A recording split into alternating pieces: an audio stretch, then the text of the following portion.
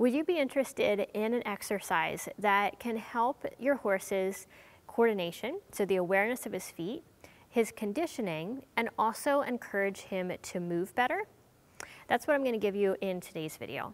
I'm Callie, you're watching CRK Training. This is my weekly video show where I just share a tip on riding, on training, or on horse care. And this week, I wanted to actually share a series of exercises, but they're all based on using poles, on using Cavaletti. So I'm first going to tell you the basic benefits of using Cavaletti for your horse, and then I'm going to give you 3 exercises that you can set up with poles. And then I'm going to share 2 book resources, so if you want to do more with this, you've going to have some great references to go even further. In the beginning of the video, I already briefly went through the main benefits of using Cavaletti poles. So when we set up poles, and especially when we set them in different ways, they really do help our horse's coordination. So the horse basically has to become more aware of how and where they're placing their feet. It also helps with conditioning. So the horse uses different muscles and has to work a little bit harder in order to step over poles, especially as we start increasing the number of poles and increasing the number of times that we're asking the horse to move through them. The other thing that's really helpful about pole work is when the horse goes over the poles, it encourages them to stretch forward and out with their neck.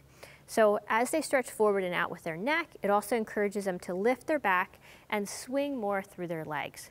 So we work on getting the horse in that better pattern of movement for riding, where their back is lifted, their neck is going forward and down, and then they're not only moving more freely, but they're also in that better posture for carrying our weight when we're riding. What I'm going to do next is tell you about 3 different ways that I often use for setting up the poles. The first one is very simple. It's just setting the poles up a consistent distance apart on a straight line.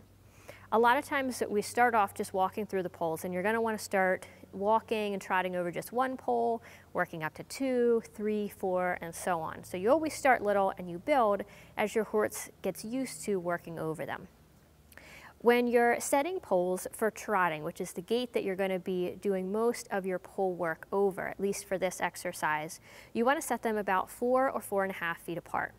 You're going to make each one a consistent distance, and then you can vary the length or vary the distance between the poles so that it matches your horse's stride. Obviously, horses are going to have a different stride length. A pony is going to need the poles set a little bit closer together than a big moving warm blood.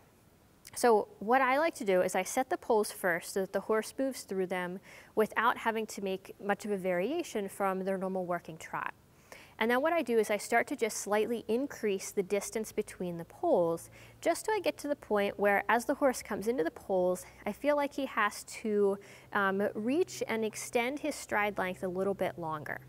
So that's the basis of this first exercise. It's just setting up the poles on a straight line, a consistent distance apart, and then slowly increasing the distance between the poles so that it encourages a slightly longer stride length, and then working on adding more poles as your horse gets conditioned and gets comfortable with working over this series of poles. The next exercise is to take the poles. I usually start with 3 for this, and I do this after the horse has already been working on some poles at a straight line, and you put them in a fan pattern.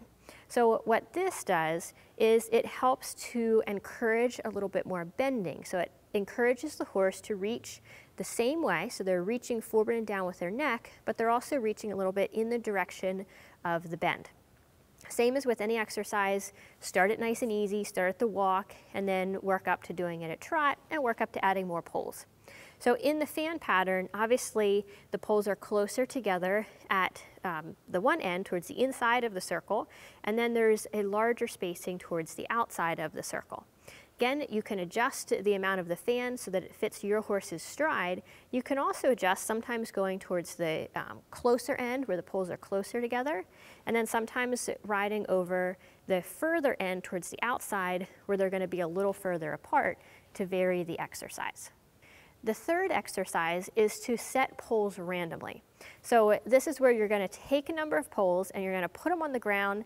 I like to say it kind of looks like pickup sticks. So you just put them on the ground, you put them random different ways, and then you just walk over these. So you're just walking over them and having the horse figure out how to carefully place his feet and work his way through the poles. This is one of the best ones, I think, for just kind of developing that awareness. And if you have a horse that hasn't quite figured out that reaching down, it can really trigger that because he's reaching down to get a better visual on the placing of the poles and where to set each foot as he works his way through. So those are the 3 pole exercises that you can get started with. And then if you'd like to do more, I would encourage you to check out these 2 references.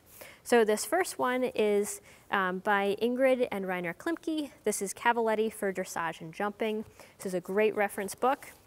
And then the second is 101 Jumping Exercises for Horse and Rider. This book starts off with quite a few exercises just with poles on the ground. And then of course it works up into a number of different jumping grids. So if you're also working on your jumping, these are both great resources, but especially this second one is a great resource for that. I hope you have enjoyed this video. I would love to hear from you. So go ahead and scroll down, leave a comment, and just tell me some type of Cavaletti exercise or pole work that you've done with your horse and how you feel it benefited them. So I look forward to seeing your comments, and if you're watching this anywhere besides crktrainingblog.com, that's where the best comments happen. You can sign up there for several of our free short courses, as well as get updates, and make sure that you subscribe to the YouTube channel here so that you never miss any of these weekly videos.